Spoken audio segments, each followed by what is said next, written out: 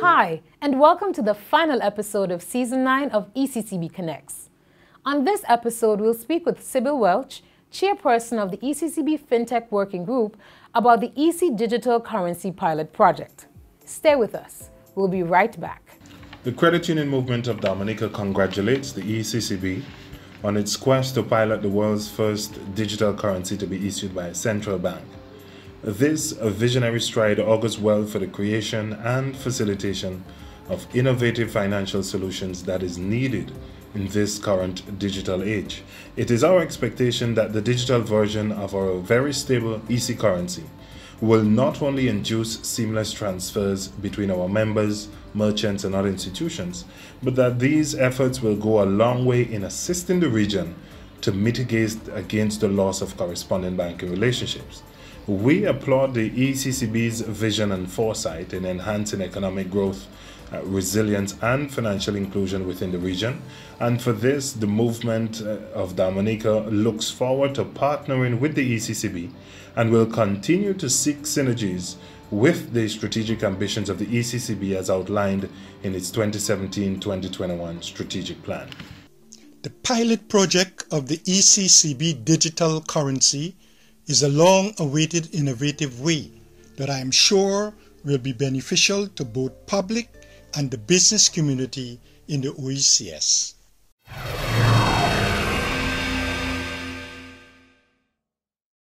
Sybil, welcome to ECCB Connects. Thank you, Karina. It's my pleasure. The ECCB recently launched its digital EC currency pilot project, which will see the ECCB issuing a digital version of the EC dollar. Tell us, what exactly is a digital currency? A digital currency, as the name suggests, is not something that you can feel and touch, but it is actually something that would provide the same sort of value that you would get in a physical construct. So the digital EC currency that is part of the pilot project, it will be a secure, sovereign, so we're talking about legal tender. This is not play money. It will be frictionless, which means a lot of the sort of obstacles and high costs that one associates with some of our current payment constructs for the debit cards or for wire transfers, or even the ability to move money across the waters. Then you have to pay shipping in the physical realm. The digital will make it frictionless in that sense. It will be legal tender, and it will be facilitated via digital wallets. That digital wallet is really an application that is on your smart device. And you know, we have all of these apps that we download. Well, consider the similar issue. That application will store the private and public keys, and I'm getting a little technical, but just to say that these allow for your financial assets to move, to facilitate payments, to facilitate transfers, to be able to check the balances on that digital application, as well as to do any other approved activities within the digital ecosystem for the pilot project. So it's sovereign, EC currency in a digital form. Sybil, why the project at this time? Why has the ECCB chosen now to embark on such an undertaking? Well, it comes on the heels of the bank's 5-year strategic plan, 2017 to 2021. And that strategic plan is embedded in the issue of transformation of the ECCU economy. And when you look at 2 of the goals, it speaks about a strong, resilient, diversified financial system.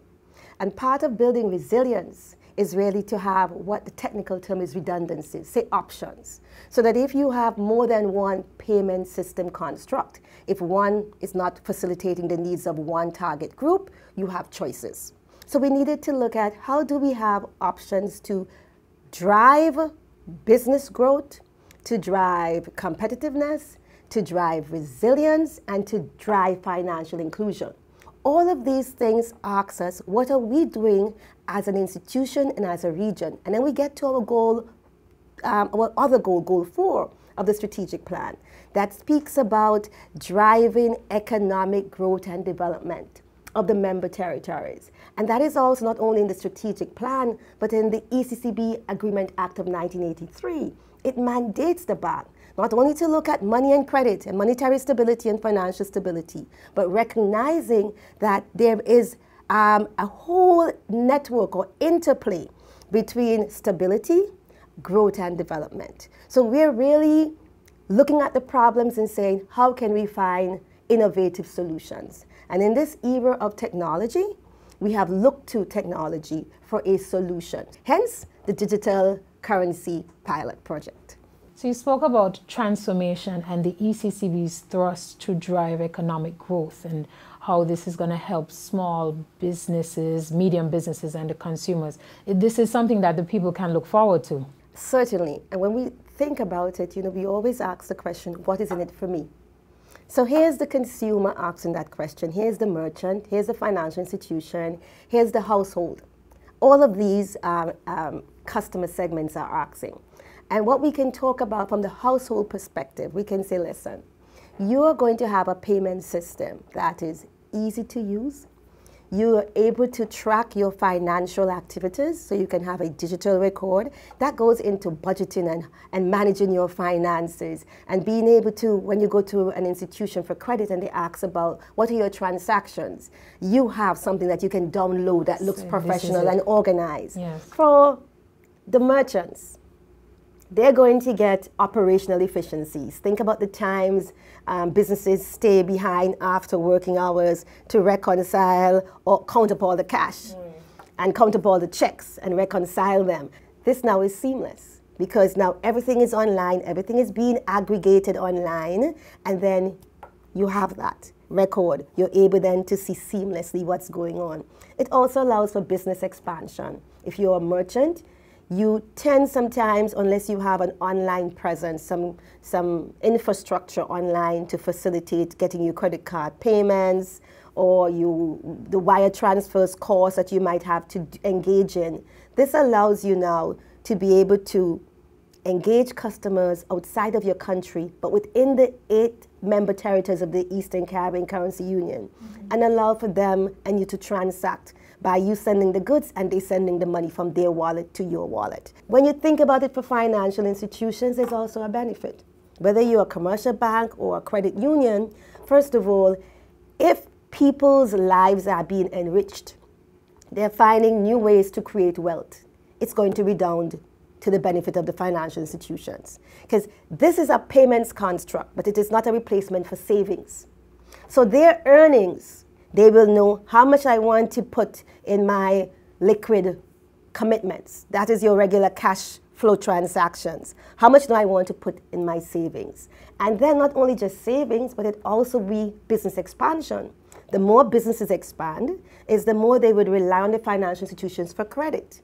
Sybil, so how does the digital currency actually get into the hands of the people? How does it get into the financial sphere?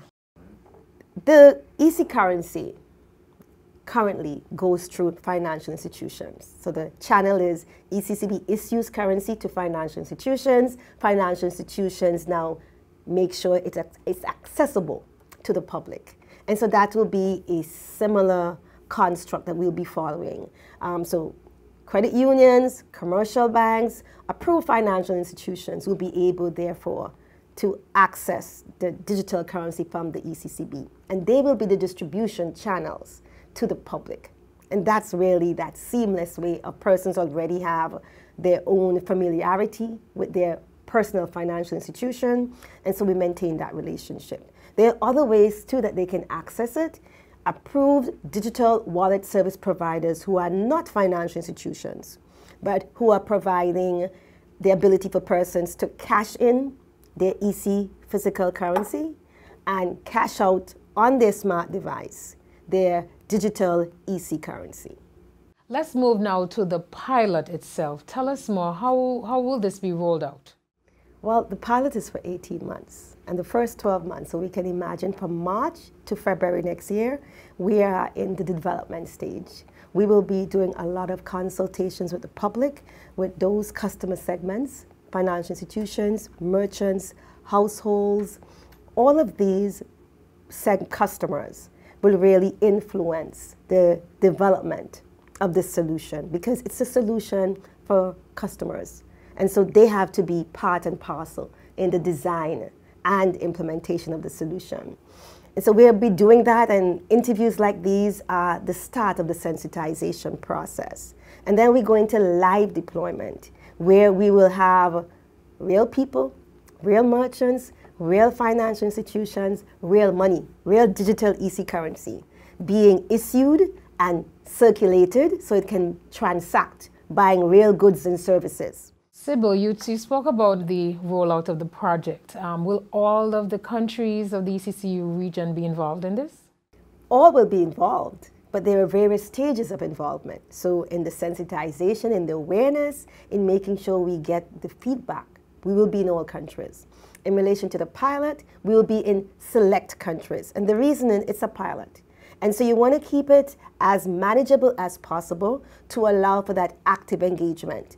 And so part of the whole pilot issue is to make sure that you keep it manageable, but the information out of the pilot will be disseminated to all member countries. So whether you are directly involved or not, you will still feel the energy of this digital currency that is on its way to you. If I'm a business owner, if I'm an individual, how do I become part of this action? We will be doing a call, going around the islands, having sensitization sessions, talking to persons. When we're doing the testing, we're going to have select groups from those persons to then say, listen, tell us how this digital wallet application is working for you, how it feels when you press or when you do whatever activity. Is it really meeting how you would relate to technology? Is it seamless? Is it easy? Is it giving you that experience, that user experience that will make you want to keep using it? Those are the sorts of information that will help to ensure that what we end up with is a product that is at the top level of design. So we talk about design by consultation. Design is important to the success. User experience is important to the success. How do we know that? How do we get that information? How do we get that feedback? By going to the people. And that's really what it's all about. Their feedback are gifts to make sure that the project is a success. Sybil, thanks for speaking with us today on ECCB Connects. It's been my pleasure, and I look forward to engaging ECCB Connects to get out to the people of the region to talk about their currency now coming in digital form. I would like to say that I definitely endorse the move towards a digital currency by the Eastern Caribbean Central Bank. I believe that our region needs to make more use and take more opportunity of what digital technology affords us. And the bank in moving in this direction, I believe the bank in making this move certainly is demonstrating that it has confidence in technology and in the people of the region to subscribe to this technology as we move forward. This brings us to the end of this episode and Season 9 of ECCB Connects. While we're on break, be sure to stay connected with us via Facebook, YouTube, and LinkedIn. Join us in May for new and exciting episodes when we'll share with you who we are, what we do, and how we serve you. Thanks for watching.